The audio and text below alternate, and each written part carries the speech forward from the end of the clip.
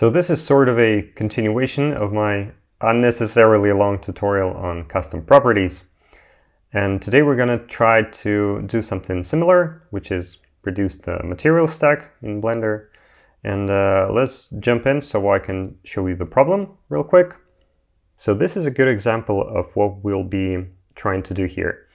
Imagine you have a set of very similar objects in terms of geometry. In fact, they can be exactly the same. The only difference is the image texture. So what we'll be trying to do here is we'll be creating one material and we'll be trying to incorporate several image textures into this one material and try to tell Blender that we want this can to have this image texture and this can to have this image texture. So it's not going to be random, it's going to be by design. Like we're going to decide which one of these soda cans have which texture. We're not going to model soda cans, of course, we're going to use regular planes for demonstration purposes. So let's do just that. Let me delete all this crap and let me split my window because we'll be primarily working in the shader editor. And let's add a plane, look at it from the top. Let's make several duplicates. I think 4 is fine.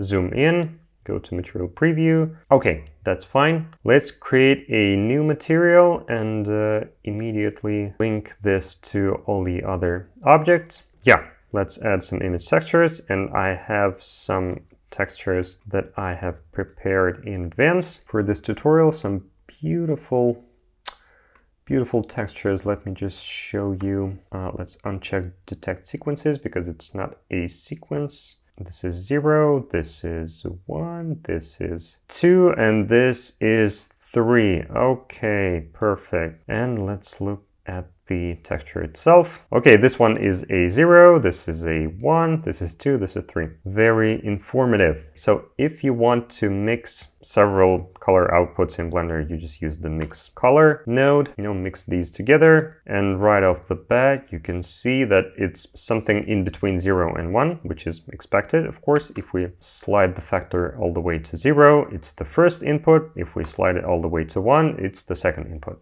Makes sense. So how do we make these two, for example, let's say this will be 0 and this will be 1. How do we make these understand which one of these textures we want them to have? Well, we have this magical property right here in the object properties. Under relations, you have this guy that's called pass index, which is just an integer, which is set to 0 by default for every object you create. And I haven't really seen anyone use it anywhere for anything, but for our case, it's super useful. So let me show you how this works. So it's called pass index, but in the shader editor, you can find it under the object info node. It's called the object index. It's the same thing. So right now, as you can see, if I scroll through my planes over here, they all have an index of 0, but we can set this one to 1, for example, okay? And if we plug this object index into the factor, well, now you can see that this is 0 because it has a pass index of 0, and this is 1 because it has a 1.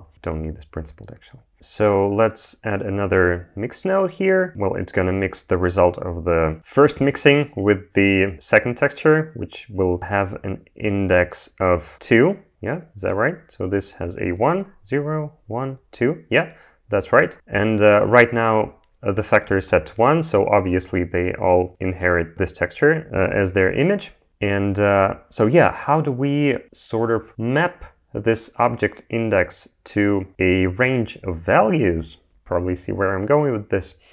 To fit into this 0 to 1 range. A lot of map and range words here. So let's just go ahead and use a map range node. And we'll set the from min to 1, from max to 2. From min is the result of this mixing, and from 2 is, well, the index of 2. I mean, it may not make a lot of sense if you haven't used the map range node before, but just trust me, it works. Yeah. Okay, you can see over here that this has an index of 0, and it gets the first image, well, the 0th image. This is a 1, this is a 2. Okay, so let's just add another mix and finish this off. Okay, mix it like this. Add another map range and set the from min to 2 and from max to 3. And again, to min to max is set to 0 and 1, which is exactly what we need. Okay, yeah, we forgot to set the pass index to 3. Yeah, this is basically how it works. And you can change the pass index over here, and it inherits the correct image texture that is assigned through this.